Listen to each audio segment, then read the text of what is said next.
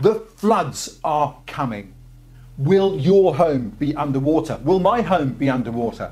Sea level rises caused by man-made climate breakdown are likely to see almost 250,000 coastal properties in the UK alone at risk of severe flooding by 2050. Are you ready?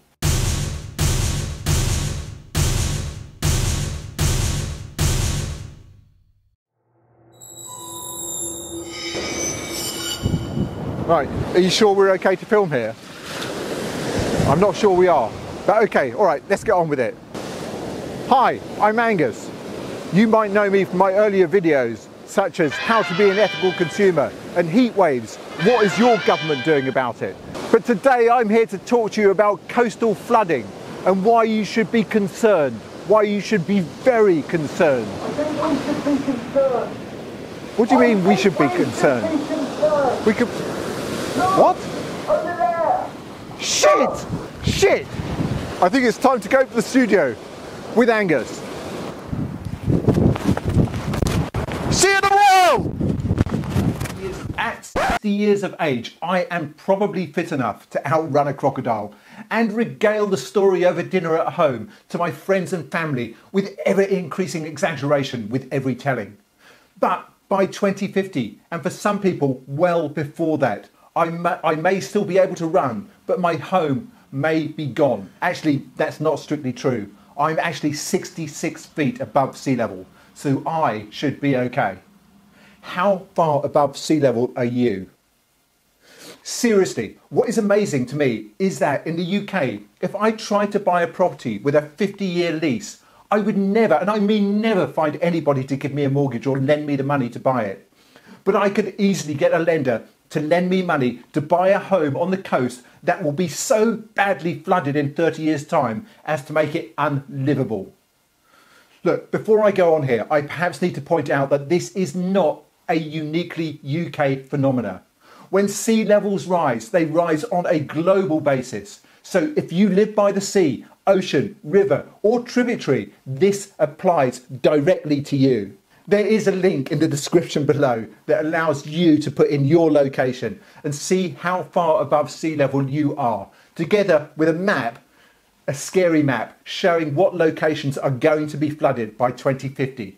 If you do live near the coast or know someone who lives near the coast, I really would encourage you to take a look. Obviously, watch the video first, but when you are finished, take a look. The thing of it is, most people affected probably won't actually believe it.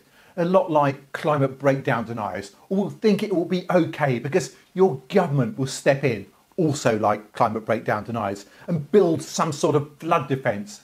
And on the latter, some of you will be right, but millions of people, most people actually, both in the developed world and worldwide, will not be protected. So let me explain. Most major cities are historically built around water or river access. And for those larger affluent metropolitan areas and major ports, like where I live, governments will spend billions to try and adapt or mitigate the effects of climate breakdown, as they are doing in or on Miami Beach, where there is already a $100 million project underway in the Lagos and Lakeview neighbourhoods to raise roads, install pumps and water mains and redo sewer connections over the next 2 years. So Lagos is relevant, and I'm not sure if that's how you pronounce it, because it is a tiny, just about 1 square mile, but very affluent neighbourhood of around 5,000 people. That is, in terms of risk, way behind other places in Florida, for which the billions of dollars needed to set up flood defences will simply not be available. And this will be the story all over the planet, unless your area is either ultra affluent, commercially or strategically important. Your home will be left to the ravages of our folly to have ignored the signs of man-made climate change for the past 50 years. This is usually the part in the video where I offer some advice, some good news, or even some humour. But the truth is, even if we stop pumping carbon into the atmosphere today, which isn't going to happen, slow, insidious sea level rise and flooding are largely already baked in.